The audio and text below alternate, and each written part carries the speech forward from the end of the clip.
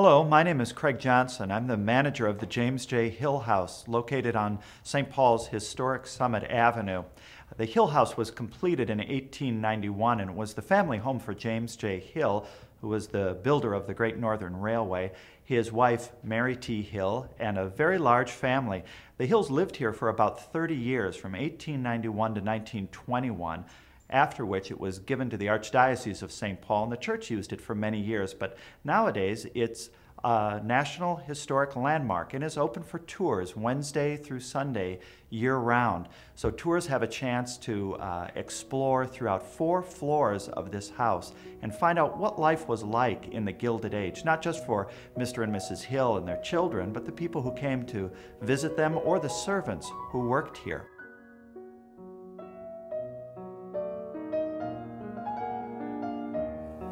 Pursuing a broad range of business interests, including coal, iron ore mining, shipping, banking, and finance, James J. Hill amassed a personal fortune that was estimated at $63 million. The main structure of the house is built of bricks, with an outer layer of red sandstone, completing the Romanesque style intended. The front entryway boasts an elaborate portico for arriving guests to be sheltered from the elements. Sitting on the bluff overlooking the Mississippi River, you can imagine how spectacular the view was when the home was built. The basement level is visible from the bluff side, making it seem as if a secret level has been discovered.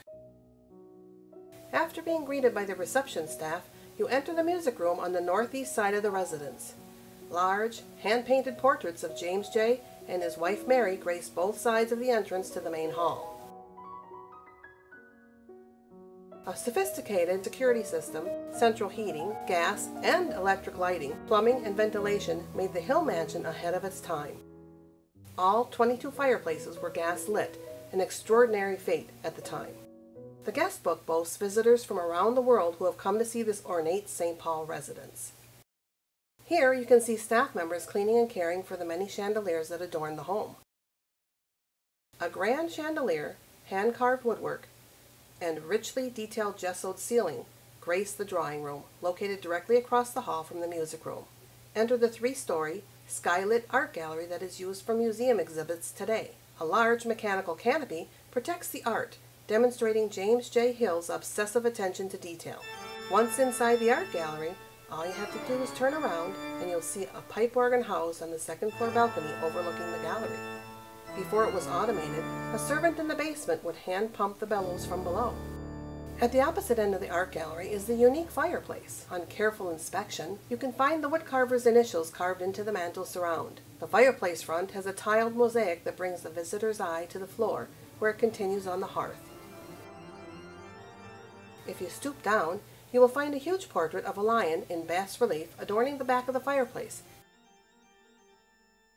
James J. Hill's office was located on the northwest side of the home, facing Summit Avenue. Small in comparison to the other rooms on the 1st floor, you continue to feel the opulence in the richly carved mahogany fireplace, ornate sconces, and leather-bound books. On the west side of the 1st floor, you will enter the 3rd most expensive room, the dining room. In the center of the room is a massive mahogany table with 16 carved chairs that the Hill family used often when entertaining. 24-karat gold lines the coffered ceiling. Hand-tooled leather lines the walls above the carved mahogany wainscot. On closer inspection, you can find a hand-carved Star of David amongst the other carvings. The Star of David is the button that opens a secret vault, installed by James J. to house the elaborate silver collection owned by the family.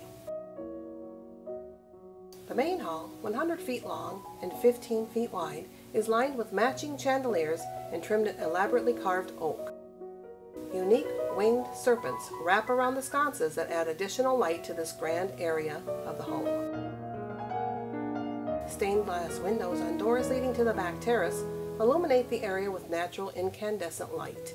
To view the breathtaking grandeur of this historic residence and experience how families lived during the height of the Victorian era, come visit the James J. Hill home and see for yourself. You can't help but feel you have stepped into a different era, an era where anything was possible.